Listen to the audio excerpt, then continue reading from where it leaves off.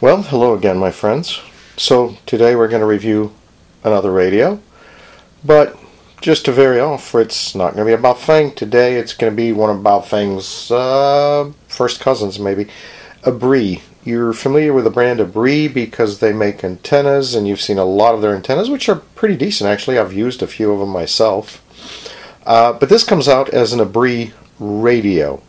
Now, the interesting thing about this unit is this actually has supposedly 6 bands, which means it'll also do aircraft bands, so it's in the 120s.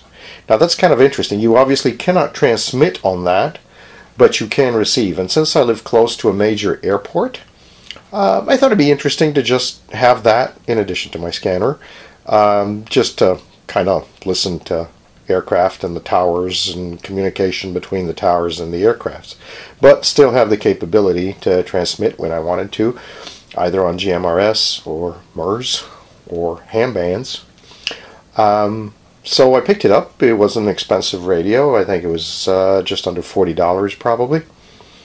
I like it. I like the fact that it even has a knob, so you can actually either use the buttons to change the channels, or you can actually use the knob right here. That's going to be your volume, and you can use this to change. Now, like most Baofengs, and it's got the standard push-to-talk button, which is kind of color-coded in blue. It's kind of interesting. It does have the 2 extra function buttons on it.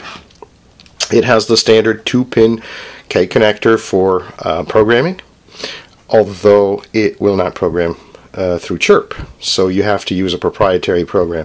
Now, another interesting feature is it does have a USB-C connection where you can actually charge the radio just using a USB-C cable, and that is always an interesting feature because if I'm going out somewhere, I like to be able to do that. Talking about that push-to-talk button, one thing I don't like about it is it's a little too touchy. So it takes a very, very soft touch, so if you're carrying it and you're not careful, you could accidentally be pushing the button and maybe transmitting, as long as you're on the proper frequency, obviously. The antenna that comes with it is not too bad. It's actually a decently working antenna. I had it measured. I'm going to probably put up another video one time about the equipment I used to test both antennas and radios to check power levels. It does follow standard Baofeng procedure. It is a dual band, so VHF and UHF. It's a female SMA, so if you have a lot of antennas, or if you use Nagoyas or any other brand of antennas that you like to use, you can easily connect them to this radio as well. I mentioned the software earlier. Yes, it does have proprietary software.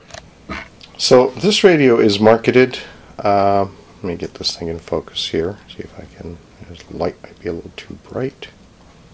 It is, and here we go. It is marketed as a professional two-way radio, model number AR-830. Alright. So this is what ABBREE rates it at.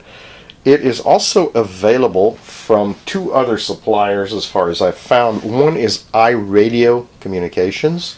Now they call it a UV-83, and also it is available from radtel as a RT-830 or something like that. It's the same radio basically. It's exactly the same, both in appearance and in functionality. Snap-on battery. Does come with a base charger, of course.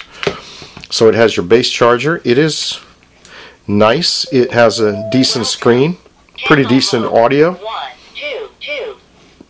So right now it'll show you the channel. It also shows you the secondary channel, but it also shows you the frequency down here. Now that screen will go off here in just a minute and you'll be able to see it a little bit better, because right now with the additional lighting, obviously it doesn't show very well.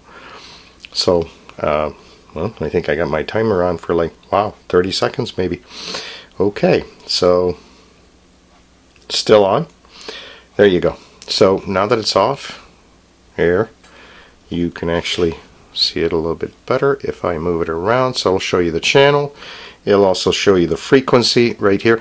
Now the one thing I do not like about it is that actually it will not show you the labels that you have for your channels. So you have to remember what you have on what channel basically, or remember your frequencies. That to me is a little bit disconcerting, but it's not a real problem. It's not a major problem. I mean, I use certain channels that I'm familiar with that I usually use, so I have the same numbers pretty much on all my radios, and that way it's a lot easier to track down which one I'm going to be using. But that is, to me, one of the only thing that bothers me is the fact that I cannot put a label on there and actually see it.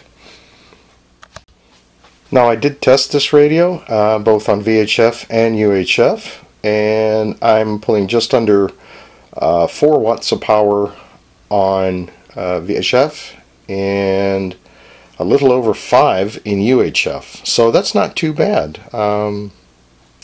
I think it's rated as an 8-watt radio, I believe is what they're selling it as. But again, I come up with about 4 watts in VHF and a little over 5 in UHF. That's very satisfactory for the use that I have for it for GMRS or MERS short range. It's a nice little radio. It feels good in the hand. It's pretty solid. Appearance-wise, I think it looks a little bit better than most Baofangs, which I own quite a few of. But it's a change. It's something different. I think it is even marketed by Baofeng somewhere. I haven't seen it with a Baofeng label yet. And I certainly hope that eventually it will be available to program via chirp. That way I can copy my programming from radio to radio, which I often do. In this particular case, I had to re-enter everything into the proprietary software, which was actually sent to me by the vendor. I will put a link below to access the vendor that I got this unit from. It is available from several vendors. You can find it on Amazon. You can find it on different sites. I think I got it off eBay.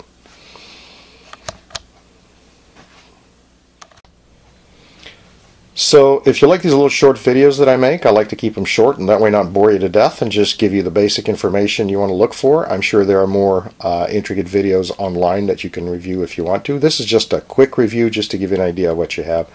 I really would appreciate it if you would subscribe. Give me a thumbs up if you like the video. Leave comments. I'll be happy to answer them as soon as I get them. Thanks for watching.